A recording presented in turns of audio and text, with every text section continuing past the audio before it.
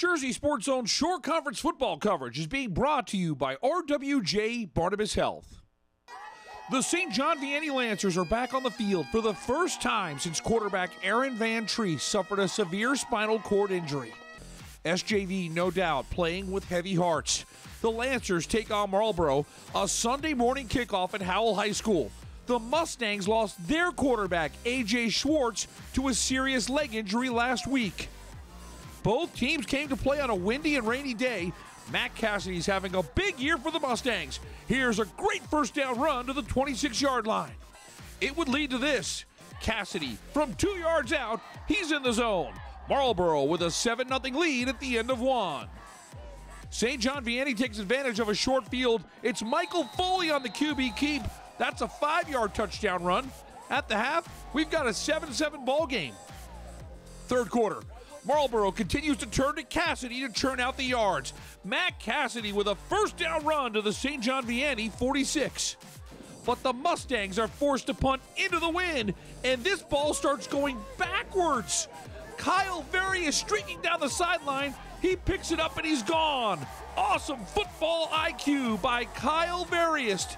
That's a 37-yard punt return, and the Lancers take a 14-7 lead. St. John Vianney had the momentum. Jack Farah cashing in from a yard out. Just 15 seconds to go in the third. The Lancers open up a 20-7 lead. On the ensuing kickoff, Ryan Mendez has issues with the wet ball, but how's this for a recovery? Mendez breaks a couple of tackles, and he's off to the races. There he goes. Ryan Mendez, 95 yards on the kickoff return. That was the final play of the third. So we head to the fourth, and Marlboro's right back in it. It's 20-14. SJV with a fourth down at the 27. The Lancers are going for it, and Foley goes up top. Kyle Vianney comes down with it. Ooh, that's big time. In tough conditions, a gutsy play call and a tremendous catch. Kyle Vianney with his second touchdown of the game. The Lancers go for two, and Foley comes through again. Michael Foley played inspired, replacing Aaron Van Treese at QB as the SJV lead increases to 28-14. Marlboro in desperation mode, trying the halfback option, and Cassidy throws it high. Vianney comes down with the interception, and that seals an emotional win for the St. John Vianney Lancers.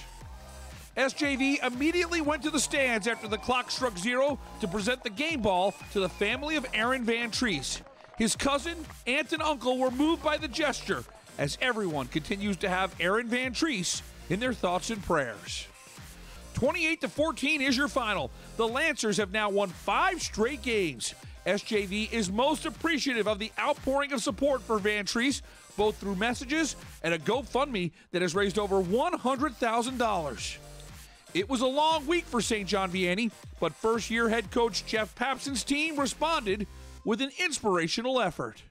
It is hard. I'm getting choked up now because of how well they played, and he's just a good kid. And me and Coach Mike, we went to go visit on Monday after our mass. He was just making sure that we were okay before he was even okay, because he sees us getting choked up going to go see him.